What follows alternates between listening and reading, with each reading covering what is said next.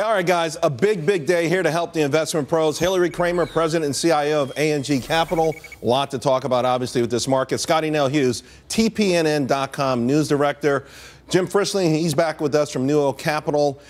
All right, Jim, did you feel the same way?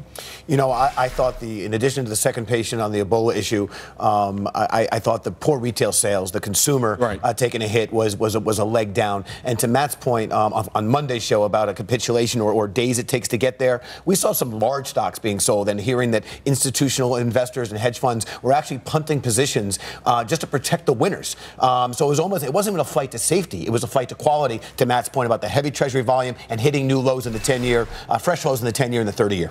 All right, Jim, equity futures, they were looking higher. Then we got the news of the second Ebola patient. Now, I know for you, we talked about this a lot, and you weren't worried about this before. Mm-hmm. Is that changing? Because I don't think it's about Ebola myself. I think it's about a bigger picture, and that's lack of confidence in an administration that can't keep us safe. I mean, the fact that we still don't really know how exactly she contracted, what went wrong, I think is a problem. I continue to say from a market perspective, this is contained.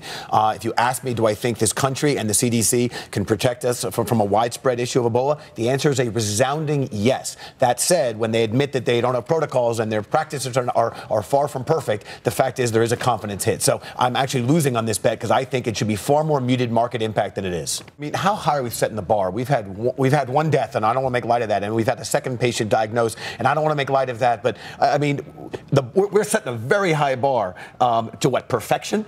So I'm not saying the CDC has been perfect, far from, but I'm not ready to throw the towel on this and say we've lost control, given what few instances we have. I guess the question, though, guys, is, Jim, what about you?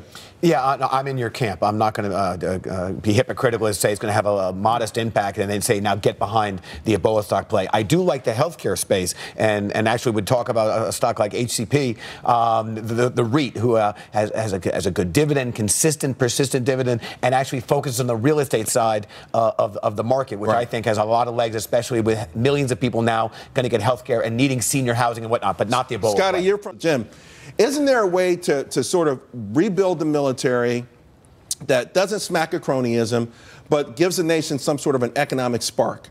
I mean, I think the president has to call a bipartisan conference right now and eliminate the defense sequestration cuts.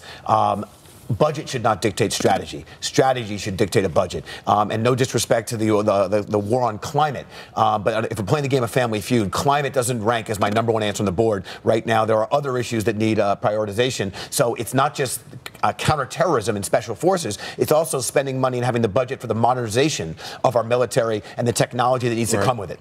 You know, there's been a material shift from a populist standpoint of more boots on the ground, a spike in that from where we were only a couple of months ago in response to the ISIS issue. I don't think the populace should be determining, again, the strategy or the budget. You talk about the recruiting. How about also the folks coming home? So it's both on the front end. It's also on the returning if you want to have, a more interest in the military. We had to, Jim, help me out here. I think it's the atmosphere of the market.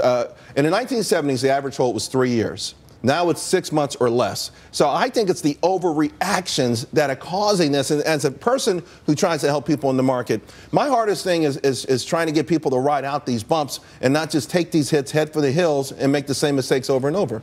I do think what isn't a reasonable long-term horizon, and I think you're right. People are trading, far more traders than there are investors. Look, Netflix does have some real headwinds. I mean, they are expanding in Europe, but the acquisition cost for their content is very expensive. But I tell you what, Jim, I was thinking about Bono's apology and how popular he is, how likable he is. His approval rating is off the charts, and he's apologizing. So Congress, with a below 15% approval rating and probably the most polarized Congress since they've been keeping track of polarized Congresses, they owe an apology. And they move in mysterious ways. Okay, Jim.